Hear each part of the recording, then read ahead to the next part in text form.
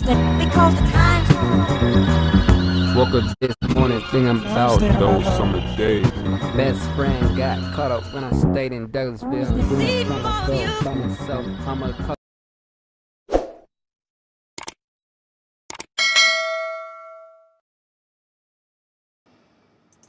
What's good with y'all? Welcome back to another video. Yes, I was the fan. It was loud as hell. I just realized it. Still snowing outside, so you know how that is.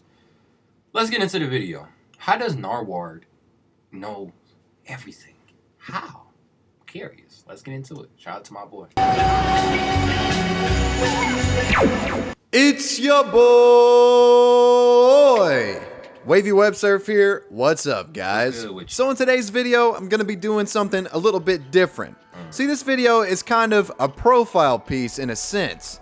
It's not necessarily a YouTuber review. However, the person I am talking about has a lot of their videos uploaded to YouTube. But his career has spanned many years before the inception of the website. In today's video, I'm going to be talking about the highly eccentric and infamous interviewer known as Nardwuar, the human serviette. So if you listen to music, chances are you've been on YouTube to look up interviews of your favorite artists just to get a better sense of what they're like as a person, just like in a conversation. And if you've been on this journey, I can probably go ahead and assume that you've stumbled across a Nardwuar video. Tyler, could you please tell us Canada? Is your mom half Canadian? Yeah, her. What the fuck? How you know this shit? How you know It's the rump shaker.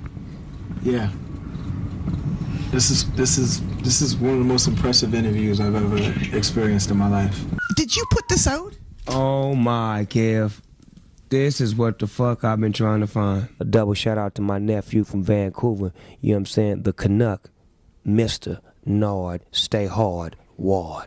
Nardwuar is this ridiculous character that basically dresses up in these super flashy clothes and wears this little Scotsman hat, and he has this squeaky voice, and he comes up and he gives you gifts during his interviews. That's Nardwuar. You've seen him before. He's a lovable guy, and he's just such a legend that I just want to talk about him because I love him so much. In a basic... he was talking to someone talking about how he interviewed Kurt Cobain sitting on the floor or something. Few nights before, you know. Since Nardwuar is a music interviewer, he interviews artists within the music game, but he has a special spin on it to where he plays himself up as this like really ridiculous character, and he also brings you gifts. And on top of that, he has some crazy like CIA levels of research and knows things about the artists that the artists don't even know about themselves. And this creates for some really entertaining interactions and interviews. Especially when Nardwuar interviews hip-hop artists. A lot of the time a hip-hop artist's image is kind of shaped into this like rock hard, nobody messes with me attitude, and they're like supposed to be unapproachable and very just off-putting. But Nardwuar's just goofy character and the fact that he brings them gifts and knows all these crazy things, it tears down that wall, and you get to see a side of these rappers that you would have never seen otherwise. This is one of the reasons why I'm such a huge fan of Nardwuar, because he's able to break down these rock hard hip hop artists into almost like this childlike state of amazement. You already know what I want. Okay.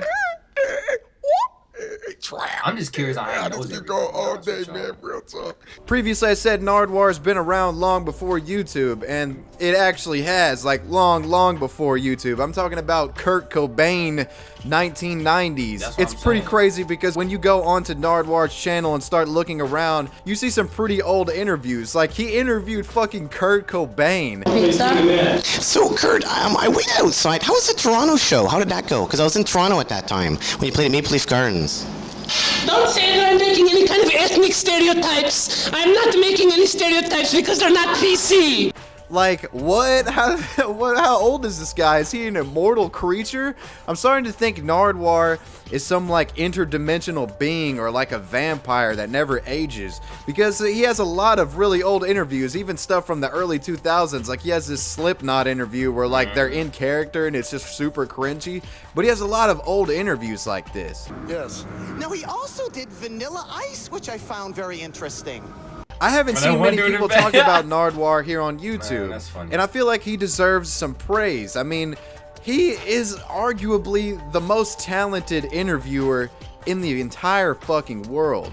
He was able to single-handedly get Eric Andre to do an interview and not troll the whole time. Like in the Eric Andre Nardwuar interview, it's like the immovable force versus the unstoppable object. Because if you've ever seen anybody try to interview Eric Andre, he completely commandeers the interview and just kind of like clowns the interviewer. But he wasn't able to do this to Nardwuar. Nardwuar held his ground and kept asking him questions, kept shoving the mic in his fucking face. Picture this. I'd be so upset if there was a nude image of you in this comic book. I would be disappointed in you. What can you say about Gigi and Eric Andre? I feel like I'm talking, but you're not listening, and I feel like very vulnerable right now. Thank you. Man, that. Here we go. Remember, Mom is a kayak denier, so crazy. please don't bring it up. Bring what, a kayak? What? That'd be wrong for that. And just throwing him albums and records and asking him all these questions. And Eric Andre, you could tell that he was kind of caught off guard, which that's a pretty difficult thing to do, to get Eric Andre to let his guard down like that. Whenever an artist gets interviewed by Nardwuar, I personally consider it like a personality test. Like, if somebody does a Nardwuar interview and they're super cool with it and they play along with the shtick, I fucks with you. I really like that artist. But there are some cases where the artist will get like upset with Nardwuar, like they think that he's being a dick or like trolling and they get mad. And in the case of Kid Cudi, I mean, he fucking leaves the interview. Right out. Oh, okay. Can I? Well, no, Kid Cudi, doot doo lutu. Can I at least say goodbye? Doot doo lutu. Can you say bye bye? Come on, man. Chill out, man. Please. Like, do I? So if an artist doesn't play along with the Nardwuar interview, I'm like more inclined to just dislike that artist because they seem like a dick. And sometimes, I mean, an artist can get off put by some of the crazy amount of research that he has, like Nardwuar knows some forbidden knowledge. And this brings up my next point. A lot of people are like, how the hell does Nardwuar know all these forbidden secrets about these people? Well, the answer's pretty simple. I mean, Nardwuar says something in his TED Talk that kind of made me understand how he was able to get all of this information about these people. His main thesis in this TED Talk that he does is just ask. You can ask anybody for an interview and chances are you might get it. You can ask anybody about some information about someone and they just might tell you. And what Nardwuar does basically to get information about these artists is he goes behind the artist's back and talks to either like their managers, some of the artist's friends, or like some of the artist's family, and he's able to gain information via proxy these sources. You know, it seems like a really obvious answer to that question, but that's what he does. That's how he gets his information. I think Nardwuar really should be the blueprint for what a good music interview should be. I mean, every interviewer just goes up and be like, so what were your thoughts going into that next album? Or was there anything special that inspired that hit single? You know, like they've been asked the same questions. It's almost like a robotic, formulaic interview that they get every time. But Nardwuar comes up and he's like, do.